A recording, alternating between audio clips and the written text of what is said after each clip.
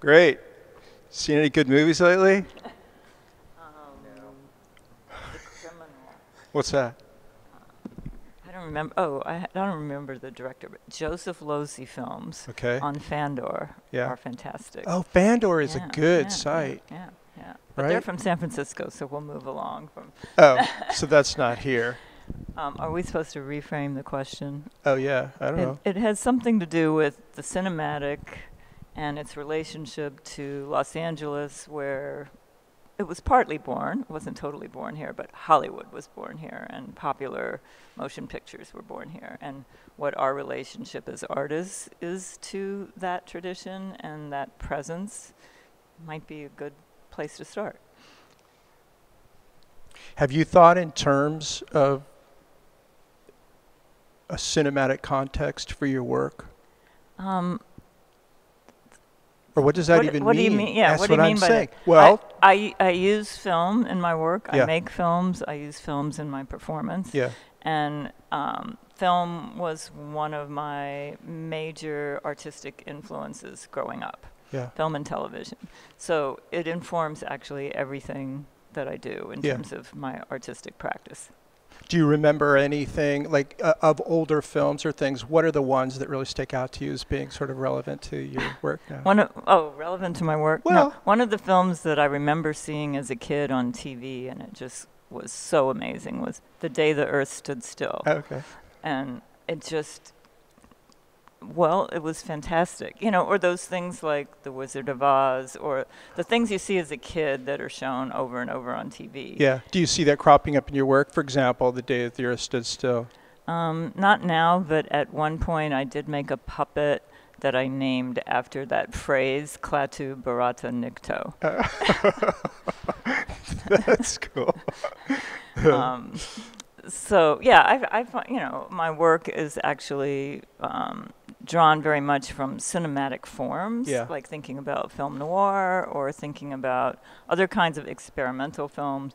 But I never had thought about it in terms of LA particularly. Right. But this question really made me think about that. Yeah. Sort of the history of cinema here. Yeah. I've never. Yeah. But I mean, I feel like I should pass this on. Yeah. But I will say early film was also a big influence, and we'll come back to that. Sure. Well, I don't know about the question as it pertains to my work. I think for me, the draw of the industry was sort of the subconscious draw. Not growing up in a big city, New York or Los Angeles, I had a choice at some point I had to make, and I think coming to Los Angeles and making that decision to come here was probably in large part, whether I knew it or not, because of the industry, the mythology of the industry, the desire to sort of be a part of that dynamic, again, that dynamic mythology. When did you come to town? I came in 1989. Did you do touristy Hollywood things? Did you go on the Universal Studios tour? No. I actually I'd been here. My grandparents, my maternal grandparents, lived in Canoga Park. My grandfather owned a biker bar when I was a kid. So every other Christmas we would come out here, and I would go to Disneyland, and then we'd end up at the biker bar. And I just remember listening to country music with a bunch of bikers and eating hamburgers and falling asleep, Yeah. you know, in the booth. But when I moved out here, I came out here for school, thinking that I wouldn't be here very long. That seems like such an event, a biker bar. Do you know? Oh no, it's great. As Yeah. a kid. Yeah. Uh-huh. Yeah. Did that crop up in your work at all? Maybe. Maybe that's for someone else to see. But kind of sexy too, right? Or was it, just sort of that sort of yeah, sort of sordid and fantastic, Oh right? yeah, in the row of bikes in the parking lot. Yes, the That's what I really bikes. remember. Yeah. And the bands. Yeah, and bikes are really reflective. Mm-hmm. Don't you have a lot of reflection in your work? So I got to Los Angeles largely because of the film industry. I'd been working. I'm from Montana originally, and I'd fallen in love with European film and other foreign films and American independent film. And so for a few years I was working behind the scenes at the Seattle International Film Festival, which some of the people running that ultimately organized the Palm Springs Festival. And so I was also meeting a lot of filmmakers and came here partly because I had been writing, I'd been singing, I'd been acting, I'd been doing all these different things. And so I thought, okay, I don't want to be 80 and not have tried acting. So I came down and I was studying with Peggy Fury and others, Jeffrey Tambor at one point. And then I did a lot of work, development work for Arm & Hammer Productions, a little bit of PR work and office work for Sundance and other people. But, it was the 80s, and so basically what was being made here wasn't what I was seeing, except I'd fallen in love with Bergman, especially Persona and The Silence are probably the ones that I find most haunting. Herzog, starting with Stracek, and, I love Cave of Forgotten Dreams. David Lynch, pretty much everything of David Lynch, and especially Blue Velvet and Mulholland Drive. And vendors, especially Paris, Texas, and Wings of Desire, and also Bertolucci. And so, when I think of what is Cinematica, I realized that for me a lot of it has to do with things like even camera moves, especially the dissolve. And a lot of my work is very involved with the dreamlike and the surreal. And so, so there's kind of an automatic connection in there. I found my way back to poetry. I'd been published as a poet before that, and then lost the thread, sort of, and then came back. So that's a little bit of it. Yeah, I'm from Los Angeles, and from an early age, I got to go. I told you guys before, I got to go on the studio lots to see films and television being made, and so it was demystified really early for me. And so I respond, now still I respond to sort of the pop or the sort of the crass commercialism as an aesthetic almost, and to go and sort of play with that and sort of the pop aspect of things. And my first job was when I was in 9th grade. I was an assistant to a guy who was running one of the stagecraft locals. So I was around that and around sort of Teamsters and the whole that kind of thing. So I was just around it a lot, and then just kept going into song and dance, and that's my sort of background. As I went into high school, that became interesting to me. So Fosse was everything to me. It's like that's a great influence as far as song and dance, film, sexy, funny, really beautifully stylized, So early on I kind of got the sense of all of that. But I was around it a lot. That's why I was asking, did you, when you came here, did you, do things that were more Hollywood, but you were here a lot before that? No, I think I was more attracted to the idea than the actual place itself. Yeah. So I would go to the beach. Yeah, nothing wrong with that. I remember going to Disneyland when I was a little boy once, and it rained the whole time. I had a great time though. So. Yeah. Well, so. Yeah. I used to go to Disneyland every year with school. And then as an adult on just a little bit of hallucinogens and things like that, so did the whole gamut of Disney. And you talk about early formative films, then that's animation, and that's super exciting to me. And now, after really having done theater forever, I'm interested in really getting into animation. So I'm meeting the people who are really doing a lot of animation and just trying to acclimate myself to that world because it's brand new to me. And the work that I've done is really whimsical surrealist music theater. It's just sort of these alternate worlds, but fun.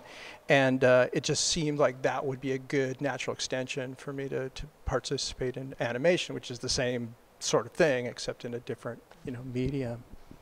I mean, listening to everybody, I think for me, one of my biggest attractions to film, or what I got from film, like I didn't come here for the mythology or to work in the business. I came here to teach at Cal Arts, but I was already an artist and making films. So there's the school that Disney built, that's true, yeah. But I think it's really the artifice of film that I fell in love with, and that is a big part of my artistic practice, is that everything is knowledgeably fake, but standing in or creating some kind of illusion that we all decide to believe in, but we know is fake. And that tension and that beauty of that artifice is in my work, and really what I think I got from film. I'm having an early memory of being here that may or may not be relevant, but I didn't have a car, for a while, and I was taking the bus to this acting class in the Valley, and these guys afterwards, we'd go to Thai restaurants and eat and stuff, and these guys knew that I was interested in Fassbinder films, so they said, we want to take you to this new Fassbinder film, and it's called The Lanes. And I thought, I haven't heard of this. So it's a bowling alley. And I'd never been to a bowling alley before. Really? I'd never bowled, yeah. But the big lesson that I got out of it was when I was trying to send the ball down to hit the pins, was that if you're just trying to hit the pins, you're probably going to gutter the ball. It's not going to work. But if you aim for the marks, which are closer, then you have a chance. Yeah. So this was my great, kind of Zen bowling lesson, care of acting class. Bowling is interesting because a friend of mine, when we were both 20, we used to just get high all the time, and we both went bowling, and I got the highest score I've ever gotten. It was really high, and 230 or something, which is, to me, just ridiculous. The only other time that happened was when I was really overextended directing an opera, and I just had to be in a zone.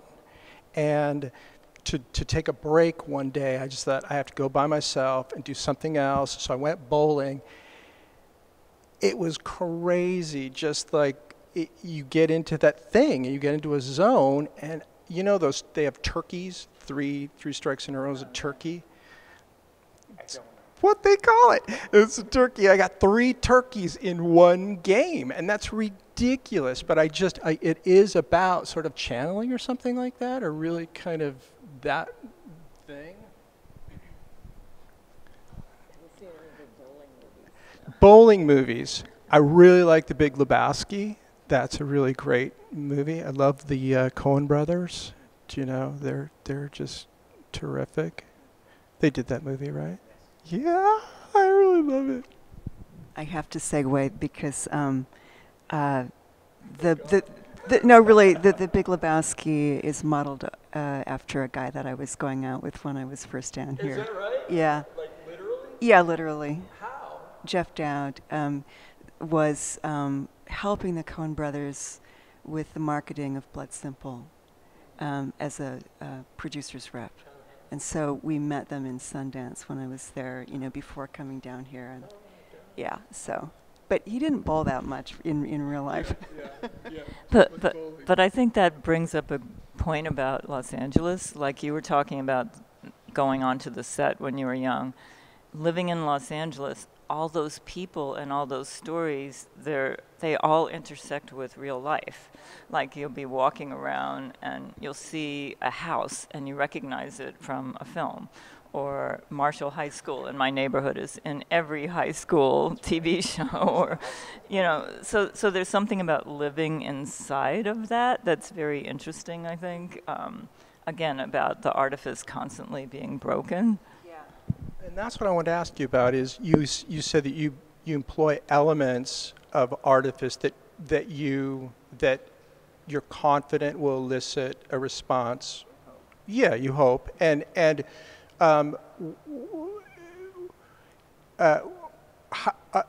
you hope will do that. And what makes that? Is that a classic element? You know, is it something classic or archetypical, or do you know what I mean? Well, I mean, my films are either, you know, I work with puppetry and objects and found materials. So often it'll be objects that might elicit a certain thing from you because maybe you didn't have that object, but it's a little figure, like a train figure. Or so using things that might have a kind of sense of cultural memory, but they're not being used the way they were used. Yeah. Or in my performances, I use film as part of the performance, but the main characters are puppets, but they're not real, they're not alive, and so they're constantly reminding you of that line between life and death that they're walking all the time.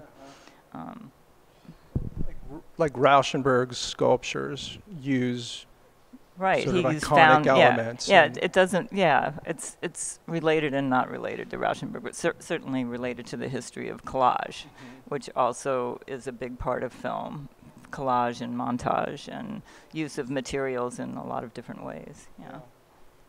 Hey, you're a montage artist, right? Or is that you classify yourself that way, or? I've never considered myself a montage artist. I don't know. What is that? What is a montage artist to you? I don't even know exactly. Yeah. But, no, my work is it's such a corny thing to say because it's so cliche nowadays. But it's sort of conceptually based, and depending on the project, sort of the media is determined by what needs to happen, and the best way to affect the real or to realize a work. So I did a lot of performance work for several years. I have an identical twin brother, and we sort of engaged that subject pretty vigorously for a while. That's not the case any longer. It's harder to collaborate with a family member, I think, than it is in another environment. But so, yeah, my work really sort of spans the sort of field of media from performance to video, to collage. So, and I don't know how my work relates to the sort of the overriding subject that we're supposed to be talking about tonight, other than the desire to sort of like Hollywood and LA in a larger sense, the sort of the place where people can come and invent and reinvent themselves. And Hollywood, I think, extends beyond sort of this geographic place itself. And that's probably what drew me here to begin with. It is Land's End. You know, it is still the last frontier in so many ways. And I think Hollywood mythologized that to the point where growing up, I grew up in Texas. Where do you go? You go to New York or you go to Los Angeles. So I like the weather. What kind of video is in your work, or do you is that occasionally you'll work in video or? Yeah, the video work tends to be, I wouldn't say documentarian in style, but it's more or less describing events. It's narrative only by default. They tend to document events or actions. Fluxus, in some regard, would be a close analogy. Yeah, a lot of the videos are of my brother and I, sort of in the middle of performing acts or Beckett, you said. Beckett, exactly. Beckett is one of my heroes. So, and oftentimes the performances took the form of an experiment. So and actually quite legitimately they are considered experiments. So they would draw from that sort of world of sort of the scientific or the world of the sciences, just in terms of the scientific method, sort of incorporating that as a strategy for creating a structure. So. Were you ever self-conscious about starting to create video? I mean, as far as am I doing? Absolutely. You know, yeah. I when I was in school, you would have told me, in 10 years you were going to be doing performance work. I would have laughed at you. I was like, no way will I ever do performance work. But the ideas came, and that's how they had to be realized. Yeah. So you do what you got to do. Did you feel like you were in any way getting permission from any particular filmmakers, No, actually, I think you mentioned Beckett. Beckett was a strong influence. The influences or the encouragement were more literary, absolutely. Although, Paris, Texas. I mean, movies like that sort of, they define Hollywood by what it's sort of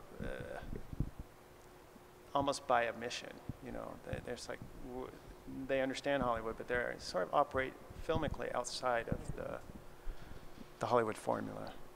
They're more interesting that way.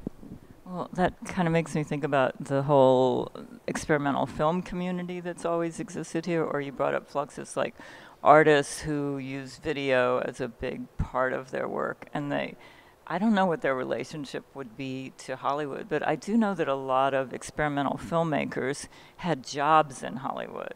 Like they might be editors or color correctors or camera people, and they would take the leftover film and go make found footage films out of it, or they would have access to optical printers and all this kind of equipment. So there is a kind of crossover that happened there, and still happens somewhat, but a little bit less with the digital. Yeah. So an artist like Pat O'Neill, he was really integrated in the film community here, and developed a lot of his skills through his access to that equipment.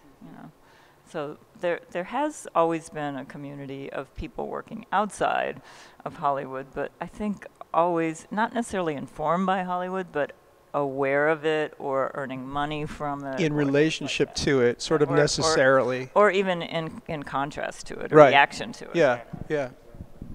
Yeah, a couple things have come up. One is just about that. When I kind of got back into writing, I was going to workshops at the Midnight Special Bookstore on the Promenade and Beyond Baroque, and a lot of the people that were going were also people who had been working in film, or at one time an editor, an actor, somebody who was, I think, doing set design, and it was a place where you could go and you could have creative control over your own work, and you didn't have to wait for anybody's money, and I think it was both informed by and in reaction to.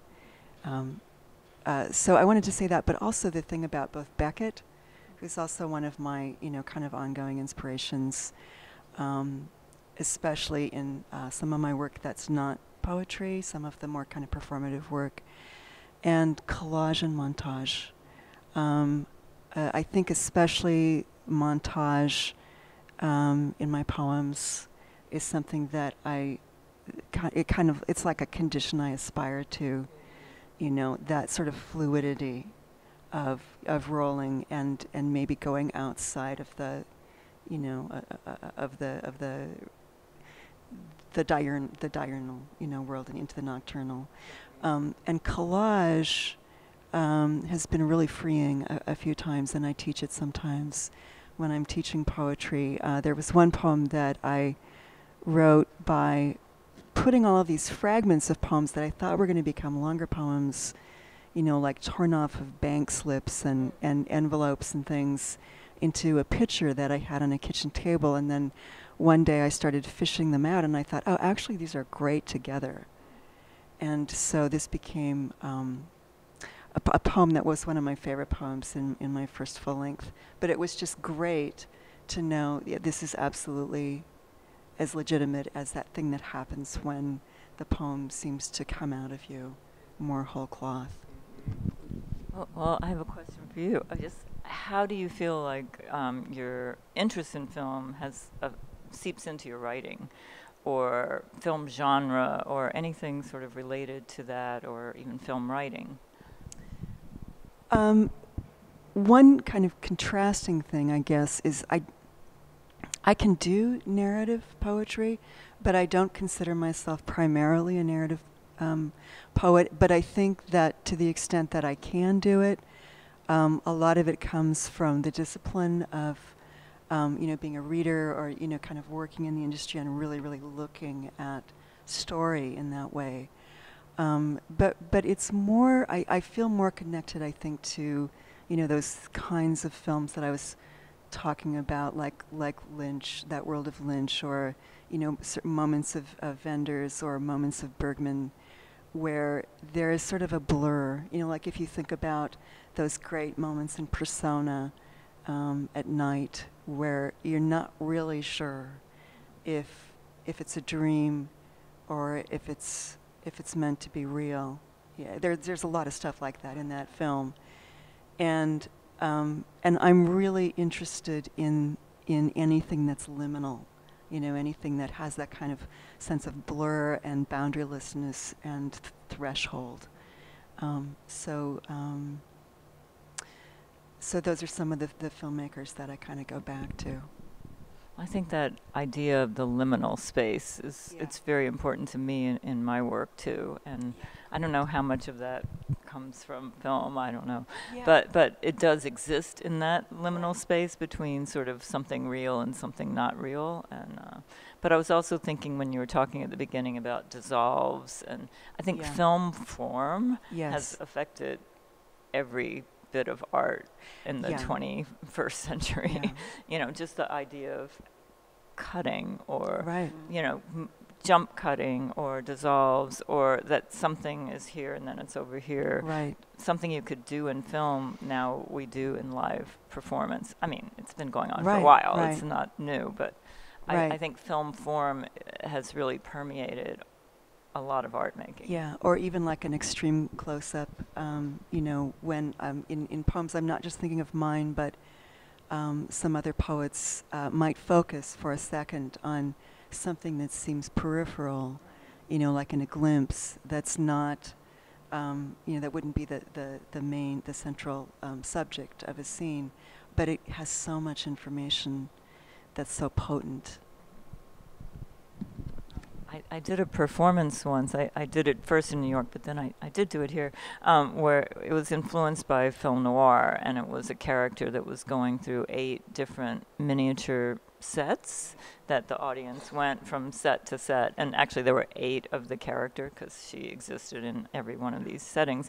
And for most of the sets, they were sort of like dioramas, and the audience of 8 people would stand in front of them and watch a 3 or 4 minute scene. But then I had one scene where I had slits around both sides of the stage, and the audience would put their eyes right up to the borderline, that liminal space. And afterwards I realized, because people would talk about it, like, that was so shocking to be that close up. It was like a close up in a film. And I didn't really realize I was doing that, but there's something about in live performance being able to be that close that has that same power, or when someone comes really close to you in a performance as an audience member. What about you? What about you? No, I mean in terms of your performance and film. There's a lot of video and live feed that goes into a lot of theater now. It's such an important part of it. To get that close-up effect that you're talking about, and then just as a sort of a 3-ring circus element, to the performance is very interesting. Going back to what you'd said about collage, again, I sort of started in musical reviews, which is a collage, and then I worked with this guy named Reza Abdo, who was all about collage. So I learned about collage, and then as I was trying to start making films, I made a really bad vampire movie, and I tried to employ some of those techniques, and it didn't work out as well. I think so when you talk about the dream states and things like that, I feel like, and my response to that is, I feel like it's still a linear trajectory to a storytelling, which I think And that, you know, Maya Deren is not that, you know. And so, but for me, I couldn't employ the my collage education and experiences to film, and because people were just sort of saying, people weren't saying, but I was trying to make a story, but I really wanted to employ like that weird song and then that weird song and kind of sew it all together, and it had to have it was a different discipline that I needed to have, and I needed to grow, and subsequently I hope have more, you know. But I did find the concept of collage is very important to me, you know, and I would love to sort of, if I can, find my way back to that. I don't know if you guys know about a cartoon called Adventure Time. It's so brilliant and it's so weird. It's because it's non sequitur. Yeah. You know? So as much as film has, you know, influenced artists, I think artists have influenced film. Yeah. And all the different art forms have found their way back into film. Like, you know, I mean, collage, again, from the beginning, there have been filmmakers using collage, but there's something about that sense of time in that cartoon that really... They're still telling a story, Yeah. though. It's linear, but it's whacked, you know, and so many disparate elements that are so interesting and just really jarring sometimes in such a great way. So the story is linear and the imagery is non sequitur, or Non sequitur is a great word. You know, it's about a boy and his dog, and the dog, I think, farts a lot or something. I don't know. It's just like, and they have you know, adventures, you know, and they meet the king of this and the blah, blah, blah, you know, and so they have, you know, they go on quests and things like that. So in that way, it's linear. But then they'll come across the talking, eating flower, or, you know, some whatever cat singing in Spanish, or, you know, or sometimes in that show they'll switch all the characters. So the dog is voiced by the boy character, and, you know, it's non sequitur. And you know, and kids and stoners really love it, you know, and really respond to it, and which is great because it's sort of, in that way, it is just sort of wide open. Was Olan Jones part of the Beyond Baroque, do you know? She might have been before I was there. I'm not sure. I think she was more involved with Padua. Yeah, I see, right. Yeah. I just remember. Yeah. She's getting back to guitar playing. Olan Jones is, do you know her? Okay, yeah. So just a great actress and an artist and a composer as well. You know, who's very invested in art, and, you know, and definitely a, you know, pretty successful actress, you know. So in that way, making that. Well, we sort of keep coming back to this thing of like artists in Los Angeles who aren't necessarily working in the film industry, and LA as a town that you decided to stay in as an artist, even though you came here for something else. So what do you think it is about LA that has kept you here? Well, I used to say people move here for any number of reasons, but they stay because of the weather. And that's partly true. I mean, as a sort of newly minted grad student in the late 80s, early 90s, it was a more affordable place to live, the alternative being New York. It allowed me, now I see it as a luxury, the luxury of a part-time job and a space and the remaining available time to make art. Hollywood was the lure. It was sort of the bait and switch. It really was. It got me here. But I think, again, I'll go back to I think the idea of Hollywood is it's the magnet that brings all these creative people here, and and they stay, who knows, for any number of reasons. You know, everyone's got their own reasons, but. It's the rare individual who is actually from this area. So most people I know are from somewhere else, and they come here to seek out creativity. So I attribute that a lot to Hollywood. Well, when I was coming here from New York, all of my friends in the Lower East Side kept saying, well, you have to meet David Wilson, you know, who runs the Museum of Jurassic Technology. So I made it a point to go and meet him, like, within the first month that I came here. And I went to an event there that was a lecture on bird calls by a very eccentric man who was showing slides, actual slides of birds and making sounds. And then I sat next to David and spoke to him. And after it was over, I said to my husband, okay, now I can live in Los Angeles. Because I think I was sort of afraid that it was all Hollywood and all the industry and all people working in the business, even though I'd been here a couple of times to things at MoCA, and I didn't really know the city. And so from that introduction to David, who started the museum as a model maker working in movies, and then making his own models, you know, in his spare time, that started to gain this other kind of fictional, historical, you know, presence.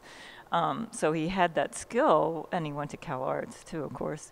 But the fact that he could exist and thrive and make this place here seemed, okay, there's something really interesting here. And in the years since, I've uncovered a few other things like that. You know, there's the panorama, or different little enclaves in different neighborhoods where you find a certain little tiny art space or a studio. And so Los Angeles then becomes your own map of these places and people. And it's very different from a city like New York. And I love New York. So I had to find a way to understand this city that was different from what I knew. But you grew up here. I mean, why did you stay? I moved around a lot, but I would always come back here because it was home. But, you know, I started in not an artistic world at all. I started in commercial entertainment and was having a great time. And all the way into my early 30s, that's what I was doing. I was making these sort of industrial shows for hotels or a dinner theater in Catalina Island, and doing all these yippee skippy songs and loving it, having a great time. And if I'd kept doing that, I'd be a millionaire, you know. But I met Reza, and through him, a very important mentor, obviously. I worked with him for 7 years and was his choreographer. So I understood what he was doing on some visceral level. I had no idea intellectually what he was up to. It was like, you want me to do what? Okay. And, but through that, became very sensitive to the arts community, and wherever I lived with him for a while, and just kept sort of following him to Bob Flanagan shows, or, you know, things like that. That was like, wow, you know. Yeah, no, not at all. And Reza's work was intense, you know, and it was crazy for me as like a song and dance guy in a little blue sweater. So, you know, now get all naked and, you know, crazy stuff. So it's like, that was really a mind F. And, you know, to have that transition. And I used to see his work.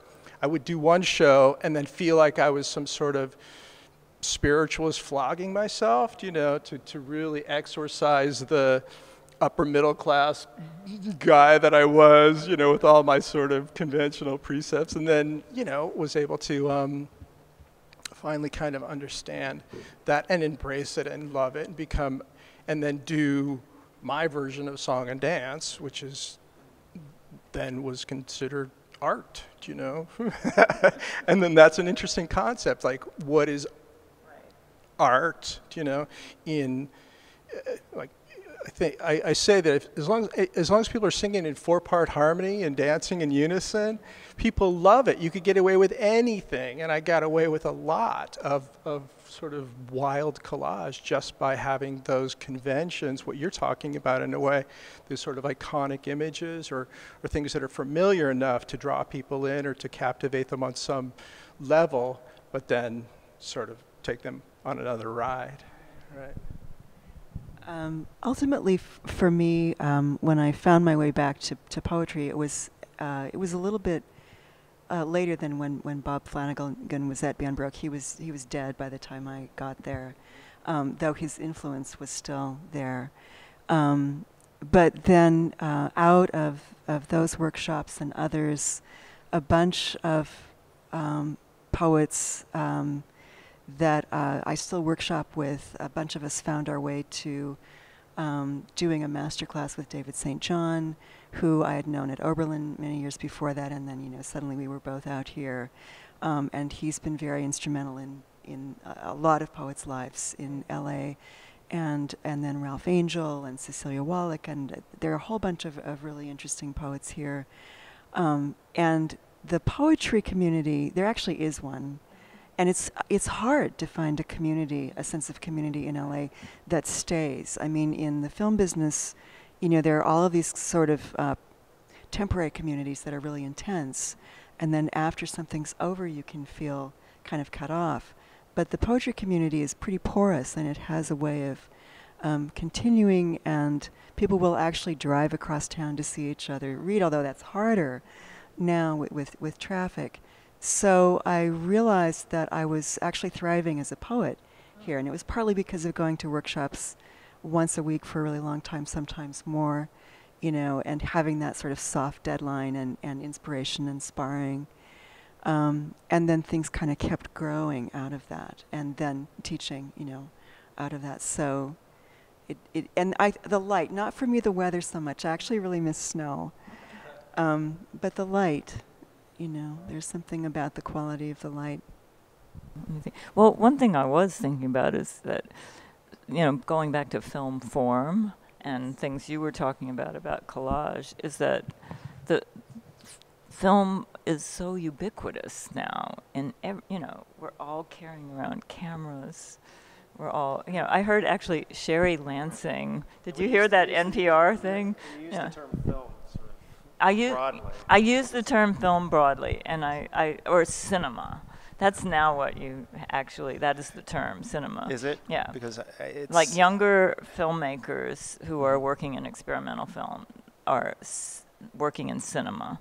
So I have to learn to work in cinema now. But there's something about everyone having that access that has both democratized it and made it sometimes too ubiquitous, but it's changed it a lot, I think, and changed it out of Hollywood's hands in a lot of ways.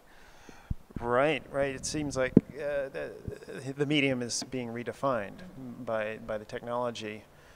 I see my daughter watching whatever she watches on a little bitty iPhone, and it's not the traditional narrative. It's hands and a voice, and it's someone playing with Legos, baking a cake, and it's just this voice, and this voice is sometimes Australian, sometimes English, but with a Korean accent, and you start to see the characters sort of being arrived at through the painted fingernails or the inflections in the voice, and where they emphasize the important sort of structures within the set. The set is oftentimes, for my daughter, Legos or how to bake a cake. It's such an odd thing to be fascinated by. When I grew up watching TV, we had 3 channels. Yeah. And the narrative structure was already determined, and there was a rich and long history in how that structure was arrived at, I think primarily through Hollywood. And I see a lot of, that's what, when I hear filmmakers and writers talk about film and writing, it's almost in contrast to what we understand as the Hollywood model. And I think that's where I see a lot of the creativity coming from, is people come here, again, for any number of reasons, but to look for that creative force it's maybe Hollywood is, in my view, getting too much credit, but it's this place now that has generated a critical mass. You don't have to go to New York anymore. And when I graduated, that was the big question. Do you go back to New York? Do you go to New York? Do you stay here? Well, if you stay here, you have a cheap place to live, but that might be all you get. So. Well, teaching at Cal Arts, since I started teaching there, I've noticed a huge shift in the percentage of, especially graduate students, who stay in Los Angeles instead of going to New York. Yeah, and it's not just you can have a cheap place to live, 'cause it's not that cheap, actually.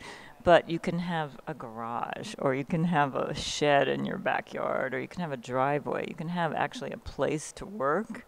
And so space is really essential. And there's, I think, a big community now of visual artists, performance artists, filmmakers that are staying here and sort of forming what you're describing in terms of the poets community. And there's circles of overlapping communities, but I think that's a really good thing. And it's always been here, but I think it's reaching a kind of critical mass. And it's more, it's easier and important actually to sort of commodify, like those hands got 1 million, hits on, YouTube, and I was, exactly. And so, yeah, 1 million times.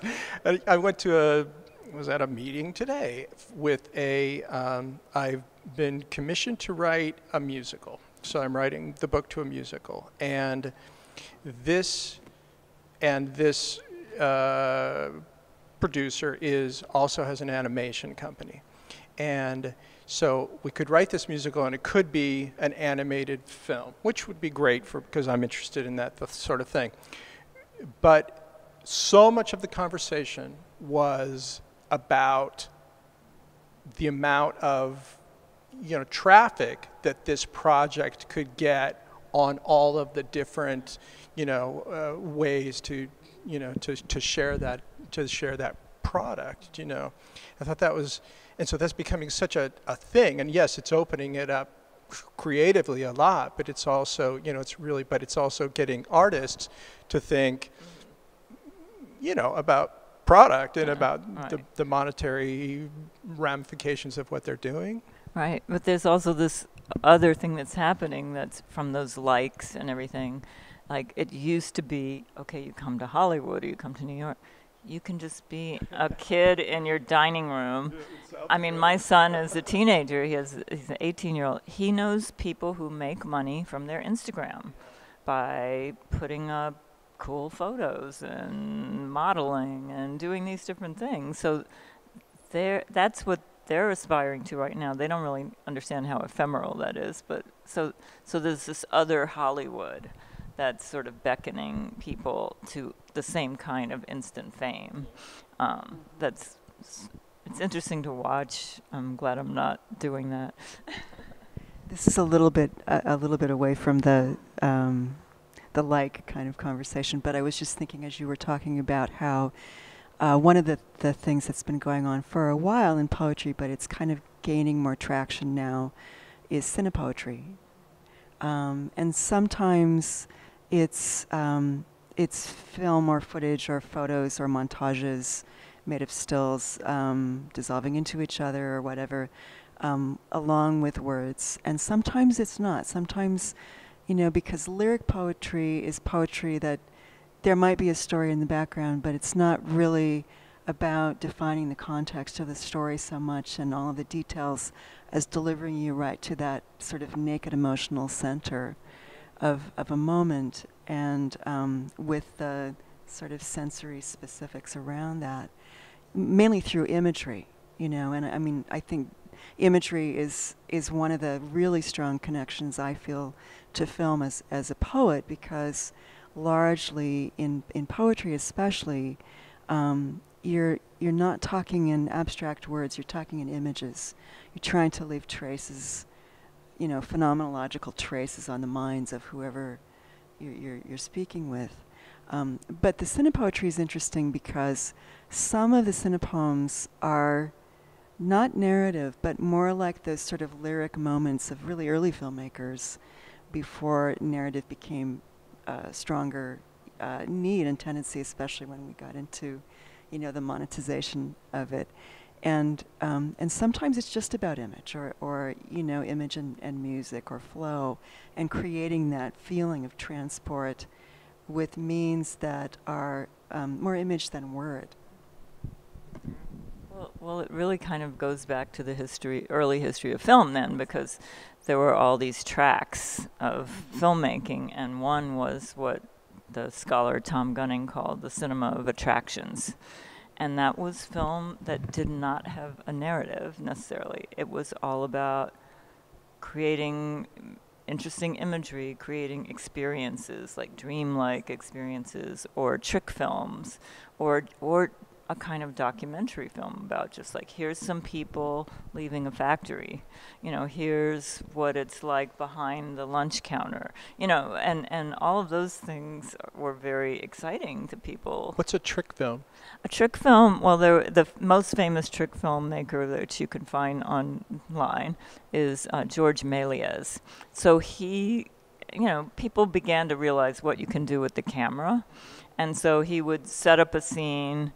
And it kind of looked like the way 19th century theater looks, usually like a curtain and like vaudeville.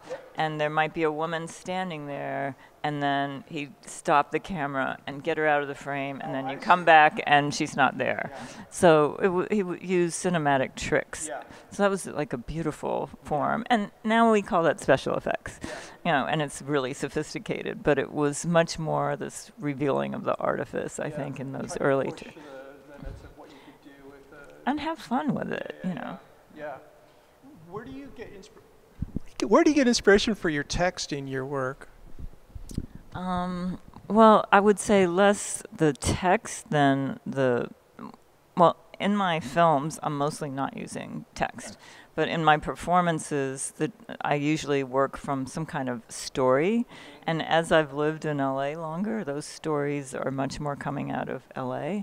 So one of the pieces I did a few years ago was about a girl who was kidnapped and murdered in East LA. And it was more about her disappearance and how that affected people around her.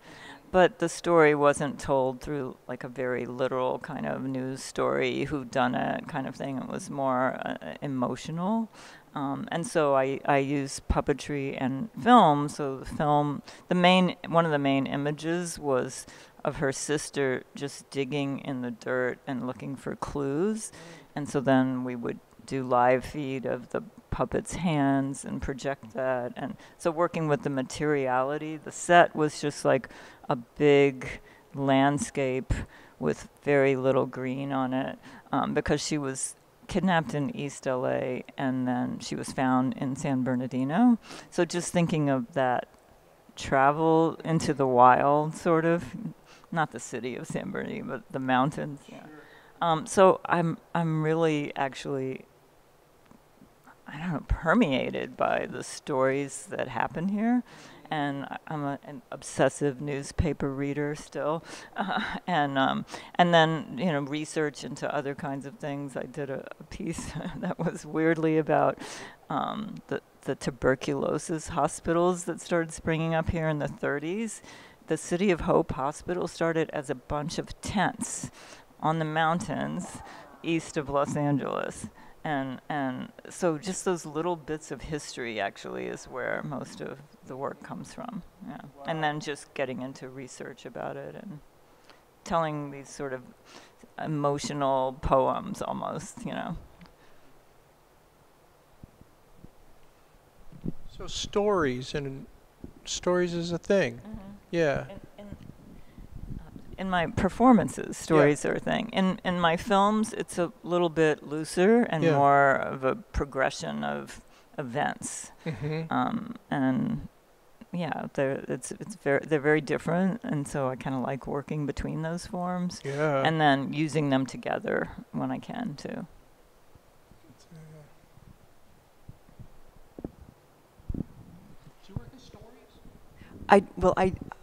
Not a lot. Yeah.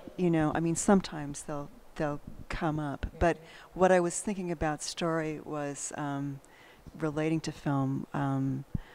I'd mentioned David St. John, and there's a particular poem of his called Meridian, which is a story about an encounter with a woman who seems to be maybe, there's some kind of relationship there, you don't know what it is, and it turns out that she has a really devastating problem with drugs, but the reason that I'm bringing it up is that when Michael Ballhaus died a few weeks ago, the cinematographer who did a lot of stuff for Fassbinder, but also for Scorsese and others, there's this amazing kind of infamous dolly tracking shot at the beginning of Goodfellas that took, I think it took about a day to set up.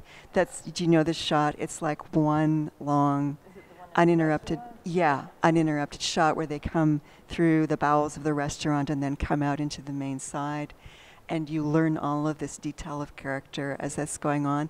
That's what this poem reminds me of in the way it's constructed. It's like this kind of really intricate shot that's set up that way so that you can barely breathe by the time you get through it, and then you realize you have so much information by the end. And there's another more recent poem like that.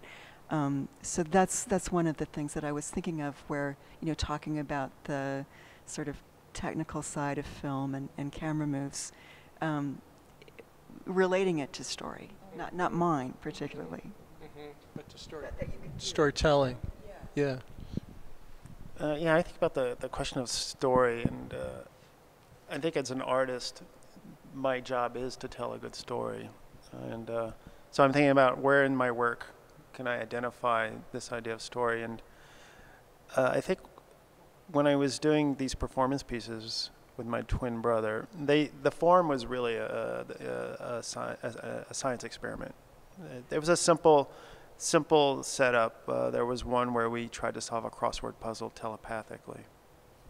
One of us had the clues, the other had the puzzle.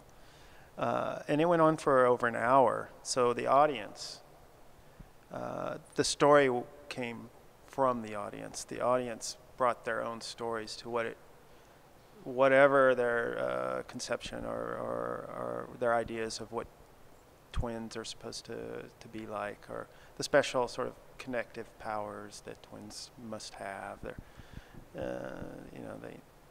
They're identical. They must be closer. They must have some special bond. And so the story really was just brought out through the context. There wasn't a lot going on, so the story was really fabricated in the minds of all the audience members, and the story was, in that regard, variable. So everyone sort of made it up. I love that you really understood how intriguing twins are to people and sort of worked with that, Well, we resisted it forever, for decades, and it finally just reached a point where we just had to run with it. You go where the work takes you, sure. And you just have to follow the work sometimes, and that's how me becoming a performance artist happened. It would not have happened any other way. You mean by yourself, or? No, yeah, I prefer to be behind the camera, as it were. Yeah. Or in my studio making work. So really it was a situation where the motivation was so strong that there was no way to deny pursuing it. Yeah, I find twins really fascinating. I think, was it that you did Beckett, or that I was trying to talk you into doing Beckett? No, we did. One of another performance was the setups were generally the same. They took the form, sort of formally of a 3-act play. So the first act was literally like a song and a dance, and the second act was the experiment, and the third act was sort of a return to the song and dance. The third act tended to be a little somber, or sort of a segue out. But The first act in one of these performances / experiments was the reenactment of Act 1 of Waiting for Godot. So it's two characters. We were twins, and in the middle of it all, we switched characters, and that really was just such a simple effect. We just changed hats and then switched positions, and just kept right on going. So. Did you ever do Ohio Impromptu together? No. Where it looks like there are two characters who look exactly alike. It's like it's built for you. Yeah, you have to do that. Your brother has to agree. She hates that I'm so pushy about it. I don't know how many more collaborations I have in me. Well, I already told him I have a space he can do it in. Yeah. So I keep fishing for ideas, and not ideas, but on sort of strategies to convince my brother to participate. That's a strong motivation, but it would be a lie in this case. So. Well, I'm curious, Ken. Like, you're taking what you've been doing as a live performance into film, and what kind of translation that involves, and also, I mean, film has a lot of people involved. I mean, I don't know if you've hit that phase of it yet, where there's an assistant for every assistant, and you're working with a lot of people, and it's very different probably from how you've worked before. I mean, I know you work with groups, but a different kind of chain of command. Yes, I think what's benefited all of us, me in this case, is just intuitive response. And so then to have a very distinct aesthetic and to make decisions based out of intuition. And then to sort of build leadership skills and working with large casts and lots of designers in theater, as a director or as a writer, both a lot of the time. So it primed the pump for that. And then, so the largest film project that I worked on, I mean, I've acted in large film projects, but I did a cowboy film as sort of, it was, and I'm really proud of it. It's, it had 13 locations all over California. I worked with UC Irvine's musical theater department. I worked with a church in Tulare, their choir and their bell choir, lots of horses, lots of people riding those horses, cows, and all the rest of that. And all that needed to be pulled together and organized and whatever. And I did it for $30,000, which means that I know. So you really have to do a lot of communing, and that sense of community. We were talking about sort of the poet community, and then like this film, and I was thinking about this, is that these people had an experience they're not going to soon forget, to go into there's a Northern California Clogging Association. They're clog dancers, and for us to collaborate for 6 months because they were up there and I was down here, I'd give them a piece of music and they're like, this is great, and we want to buy shirts for this. Great, buy shirts for this, and all the rest of that. So it just becomes, we all get it done.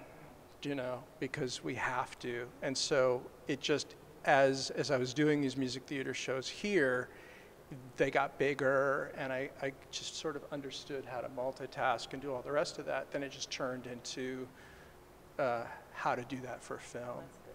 Yeah, it worked out that way.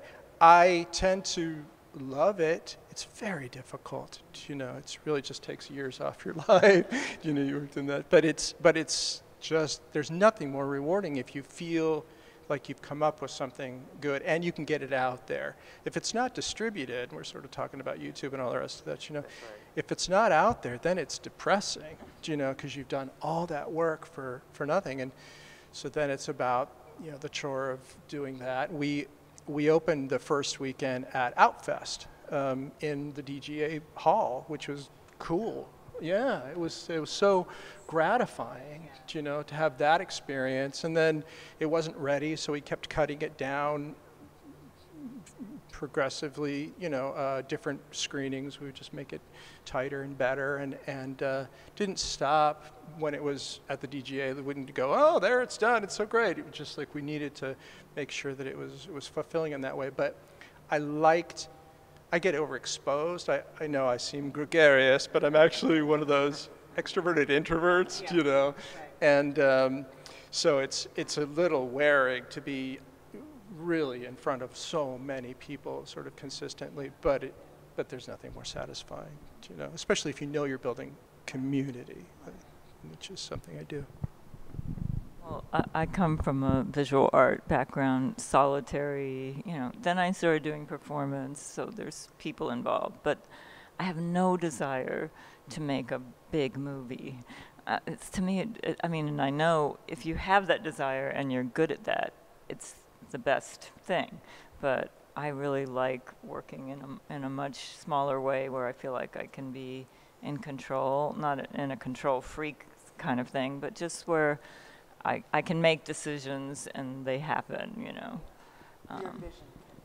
Yeah. How has teaching sort of changed that? Because you have to be with people, in front of people. Oh yeah, it's not like I think I'm a extroverted, introverted, extrovert. One of those combinations. I'm not an extrovert, but I have a social. I'm socially fine, you know. So I actually learn a lot from teaching. You know, I find it really exciting what people come up with. You know, and I don't teach like as a dogmatic lecturer kind of teacher. I teach by creating situations for other people to make work to thrill me, you know. Yeah, inspire me. I had drinks with Charlie Adler, and Charlie Adler is the voice of everything and did a lot of voice direction in cartoons, and he's a little older than I am, and just like this. Go have drinks with him. He's like, you know, just like, oh, wow, you know, he's a lot. But he was really stressing just how everybody is coming out of CalArts, all these animation people. It's like a direct line to making lots of money in animation if you go to CalArts. I mean, there are several. I teach actually in the theater school, but I deal with a lot of film students, and there are a couple of programs. So there's character animation, which is the pipeline if you want to work in the industry. And then there's experimental animation, where some people want to work in the industry, but they're mostly, you know, individual artists who are interested in that form as their form of art making, you know. And but there's also this big interest now in immersive entertainment. Like people come out and they work for companies like Thinkwell and Disney and Imagineering, and they're finding, like, designers and theater directors and playwrights, they're finding their way into that world of storytelling. It's a different form, but it seems really attractive to people right now in a different way than sort of the Hollywood movie model. You're talking about live immersive theater? Yeah. Well, not just live immersive theater, like the big, you know, theme parks and the narrativity of that kind of entertainment. Mm-hmm. They're looking for people who have those skills and innovations and can work in that really big system. So it's just interesting to observe. There's still plenty of people just coming out and wanting to make their own work, you know. Yeah, exactly, yeah. And maybe trying to figure out always how to make a living while you're doing that, you know. That's what changed for me, is like, you know, I'm going to start making a really great living, you know. And that's right. Now at 55, I've decided I'm going to make a living. This is a great idea, you know. And so to really focus on that, to see about that, you know, and that's part of the game for me, you know. Because I've lived how I've lived. I can live like this forever, you know. But it's also, wouldn't that be interesting, a different adventure, you know? And so then it's like, all right, who's going to have me? You know, where do I get to play? And I just think it's an interesting thing to try for. in the film industry, cinema?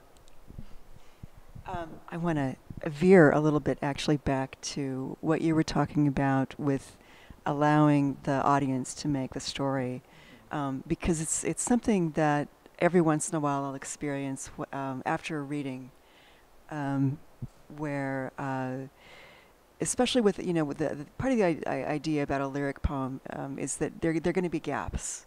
Not everything is going to be told, and I've had experiences sometimes with really short poems where somebody in the audience thought it was about something completely different, but it was really moving to them. It really mattered to them. And so I learned not to correct that perception and to, allow for that ambiguity to happen. I think actually, in particular with poetry, ambiguity is one of the powers of poetry, and that it allows for somebody in an audience to have an experience that you can set up, but you can't completely control. And then the thing is to let go of that and let them have it. I completely agree. I think that motivates a lot of things that I do. So it's not like I'm trying to make work that's opaque or, distant or any of those things, but that allowing for the ambiguity for people to have their own experience, as you're doing, while giving them whatever it is you want to give, not holding back in any way. When I was first living in New York, I made a living as an illustrator, but like the New York Times book review, literary kind of illustration, and I learned from that experience. I had like 2 days to make a drawing. I would read the review and I had 2 days. And what worked best was not to make something that really pointed to the writing, but that kind of suggested something and was ambiguous. Right. And maybe a little oblique. Yeah. So it was a very good kind of learning ground for me for that.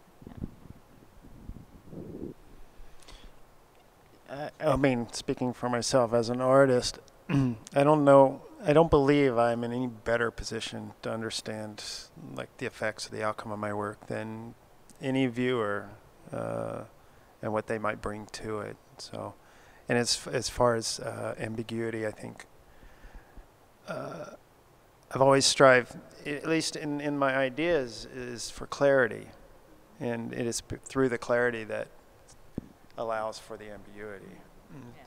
I've noticed things that I do that are somewhat ambiguous just create confusion. I don't like them. Yeah, it's not like the intention is ambiguity, but through knowing what you're doing, but trusting it and not having to explain it, that allows a certain kind of ambiguity that lets other people in. Yeah, I mean, I'm thinking of things where there are very clear images, but it's possible for something to be interpreted more than one way. And sometimes the way someone takes that in merges with a really potent emotional memory. It's interesting. Yeah. How about you and ambiguity? Well, it's interesting to come from, like I said, cheesy song and dance, and then to create surrealist work with those elements. And I did. And that's, people are like, well, I don't know what it is, but it's delightful, that kind of a thing.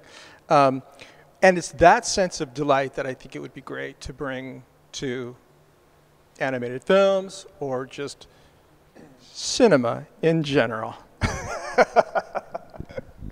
Well, I mean, I think one of the sort of big things coming out of this discussion is not so much that any of us are working in reaction to the film industry or against it or not necessarily in confluence with it, but that being here, it is a big part of our landscape, and we engage in it in a lot of different ways, and we're affected by it. But it's kind of also made the space for all this eccentric art and profound art to develop. I mean, we haven't even talked about music in Los Angeles, which is a very powerful current. The experimental music in LA is I think, one of the most vibrant in the country. So it just seems like LA has always been, but if you think about all those composers that came from Germany and really affected also the film industry. So it's really a place where a lot can happen and does happen, and it seems to be good for that right now. I still dream of New York sometimes. But less so, right? Yeah, I don't have anything to say. And with that, I'll say it's really nice to actually get to talk to you guys, and that these conversations, if nothing else happens, I think it's bringing people together that wouldn't have come together. And in LA, that's a difficult thing. that's all I got. I'm just gonna. This is funny. It took me an hour and a half to drive across from Venice, of course, right? So I always listen to KCRW, and I happened to hear Eric Garcetti actually on the way over. So we may as well end there, talking about LA as an imperfect paradise, and I thought that was good, you know. So maybe part of what we're doing is we're embracing that imperfection.